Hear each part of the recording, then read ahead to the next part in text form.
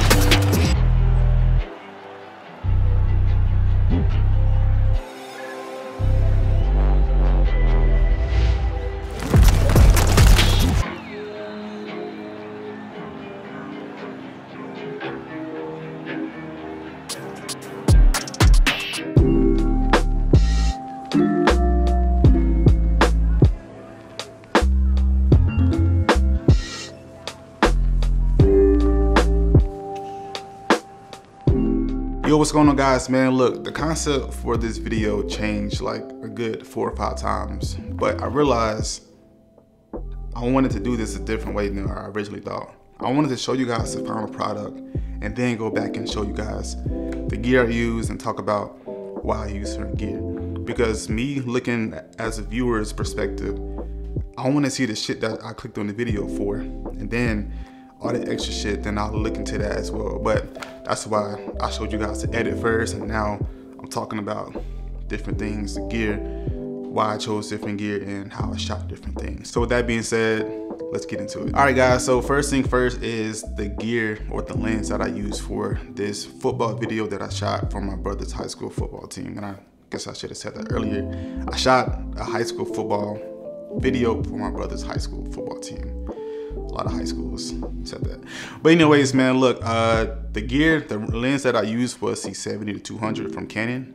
I did rent it out from lensrentals.com, and I said this in the past. If you don't have the money, or I'm only going to use this particular item or gear for X amount of times or a short amount of time, rent it out. There's not anything wrong with renting gear out. You save money, you save time, stress, and it's just a really good process to practice if you are going to be using gear for just like 1 or 2 times like I did for this particular scenario. It's going to be linked down in the description if you guys want to go to lensrentals.com.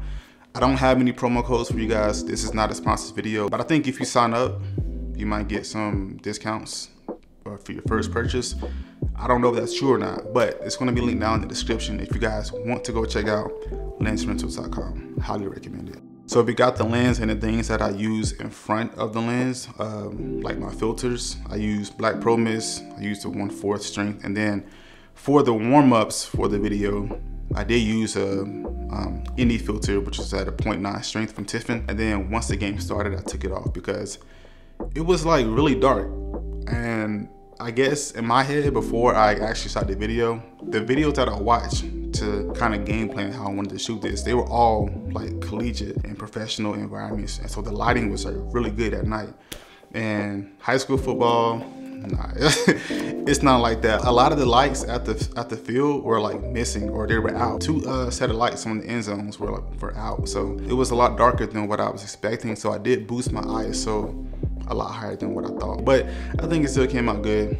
But yeah, the lighting was not the best, but I still made it work. Next thing I got is my camera rig. So I did fully rig out my camera, V-mount battery, V-mount plate, rails.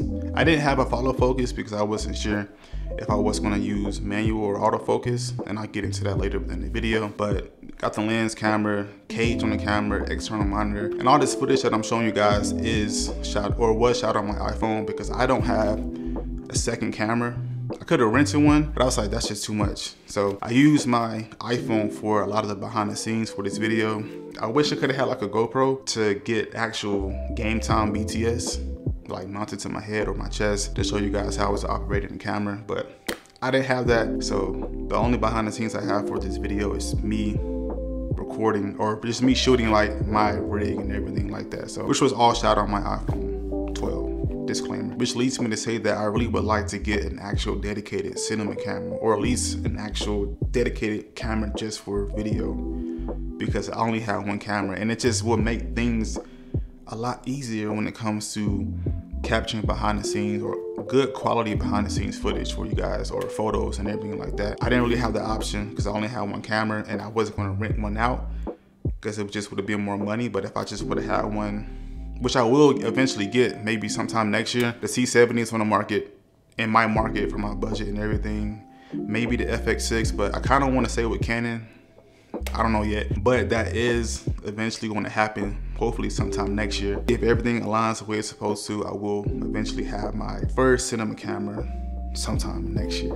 Looking forward to it. So I fully kitted out my rig, and I even put a matte box on there. Like, it wasn't even needed because I did use screw-on, thread-on ND filters and black pro mist, but it looked cool and it was a slight flex. I wanted to fully kit out the rig because it added weight, and even though the lens has image stabilization, I think some weird things happen when you don't turn on the image stabilization or the digital stabilization within the EOS R. So even though it was turned on the lens, I don't really think it was actually on. So to help out with that, I just added as much weight to my rig as possible. Beam mount battery, rails, everything, matte box, external monitor, handle, everything. So it added weight, so I just had it tucked into my arm, and then I kind of just had to make sure I had all contact points tucked into my arm. My left hand was on the bottom of the rails, and then I was just using my body to just bring it in closer. Camera weight to me is a big factor when it comes to eliminating all those extra micro jitters within your footage. So that's why I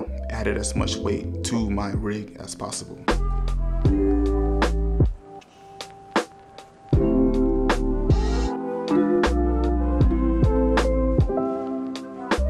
Next thing up I got is using manual focus versus autofocus. Now I talked about this before or earlier within the video, but I want to deep dive into it. When I was getting like the pre-warm up shots of the team, I was using autofocus, and then I quickly realized that shit is not gonna fly for this video. It's too many moving parts. You got people coming in and out of the frame, and the camera is kind of like, yo, do I go here, do I go here, do I go there? The hunting was driving me fucking insane, excuse my language. I quickly realized that if I use autofocus for the remainder of this video, it's not gonna look good. So all the shots from the game were shot manual focus. If I did a good job, please let me know. Head down to the comments to let me know how my manual focusing was. It was fairly simple. Like, even though I was using an f2.8 aperture the entire time, I think I still kept my focus pretty good. If you guys are going to be shooting any type of sports activity like this, where a lot of things are coming in and out of the shot, I don't even care like if the autofocus was like super spot on. It's going to try to hunt and have its own mind. That's what autofocus is. It has its own mind and trying to find what is supposed to be in focus rather than what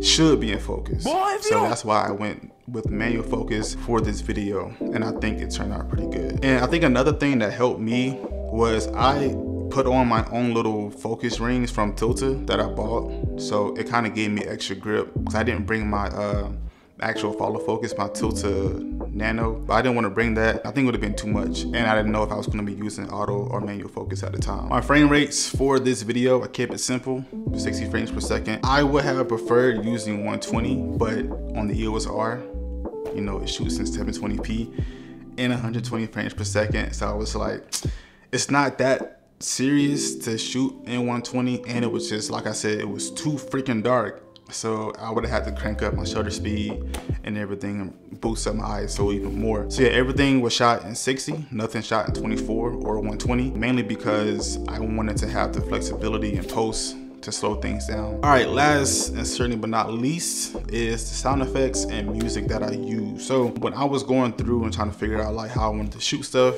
I did come across a few videos and people that do this like all the time, and I found a guy, I forgot his name, it's going to be linked down in the description though. He has like sound effects packs for football events or sports events, so I bought that. It was like 35 or 40 bucks on his website, and again, it's going to be linked down in the description. That really helped me a lot when it came to piecing together the sound design.